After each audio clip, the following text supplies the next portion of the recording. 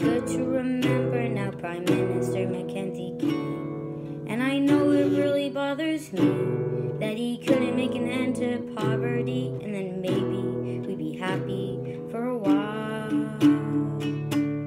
But his loneliness made him bitter. So many deaths, not a quitter. Bad news on the doorstep. He couldn't take one more step. I can't remember if he cried when his best friend Bert had died. Something touched him deep inside the day. Heart and mind. So sing, sing, Mr. Mackenzie King drove Canada from depression and let it sigh. And the poor old kids have bad drinking water. That's why singing this would be the way that I die. This would be the way that I die. He wrote the Book of Doves. Poor people over working slugs. December 1874 in Berlin, Ontario. A great hero there would grow. Youngest deputy minister, don't you know?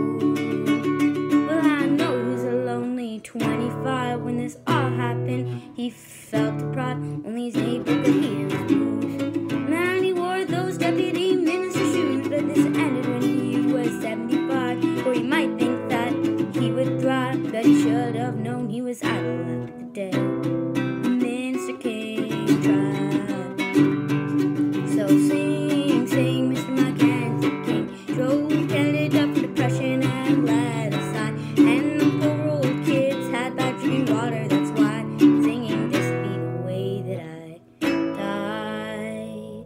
This be the way that I die. Liberal Party Canada, don't you know? Harvard Law School, what a show. That's just a little fee. When he accomplished something keen and did sweatshops and let us lean, a voice that powerful set us free.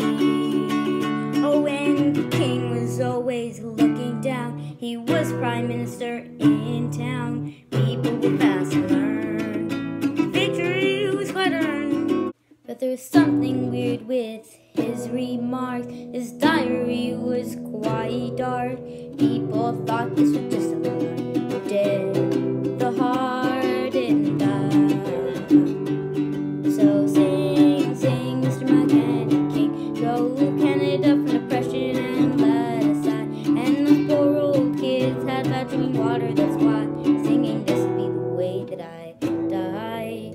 This would be the way that I die. The good old king started to talk to